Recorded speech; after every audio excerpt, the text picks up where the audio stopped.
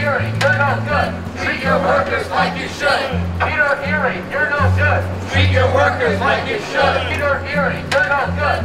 Treat your workers like you should. Peter Erie, you're no good. Treat your workers like you should. I'm here today because I was fired for concerted activity. My boss was stealing our wages and I had access to our system.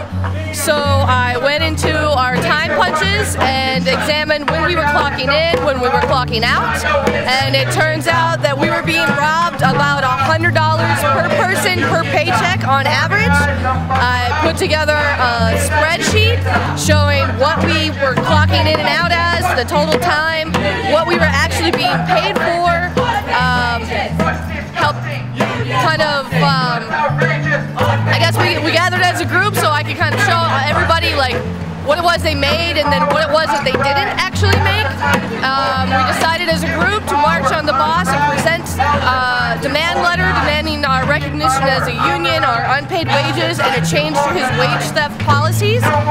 And to that we got part of the money that I requested. There are still some people who haven't received their back wages, and then once he realized it was me that accessed the system and made all of this possible, I was promptly terminated.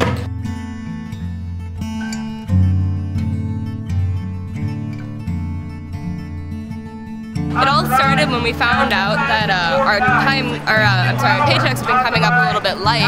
We were able to obtain our time card information, even though our boss Peter didn't want to hand it out over to us. And we found that workers were owed almost $2,000 in stolen wages. We had an initial march on the boss. We demanded the payment of the stolen wages and the recognition of the union.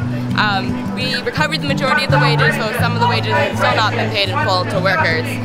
Since then, he's ignored our calls to recognize the union, to sit down and meet with us, and 2 workers have been fired. 1 worker was fired immediately after the action. We did a phone tap for him, and at that time, yet another worker was fired.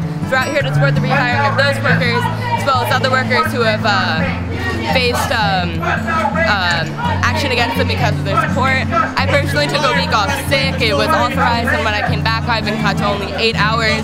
Definitely, I feel like this is a result of my open support in the union. We have another worker who found out about this picket, showed his excitement in the morning on Friday, and then he got fired before the day was over. So we've got a brand new slew of people in there trying to bust the unions. We're out here to demand the rehire of those workers and to show support for recognition of the union, as well as to recover the last of the stolen wages. We're overworked and underpaid, but Peter Erie's got it made. We're overworked and underpaid, but Peter Erie's got it made.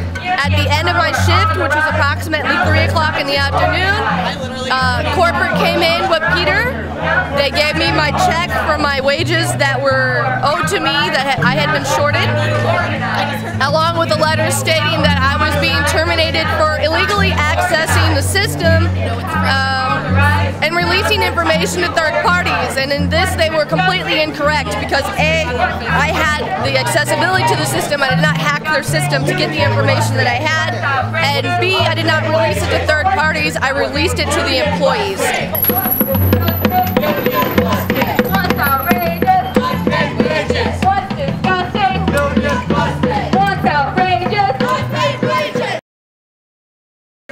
He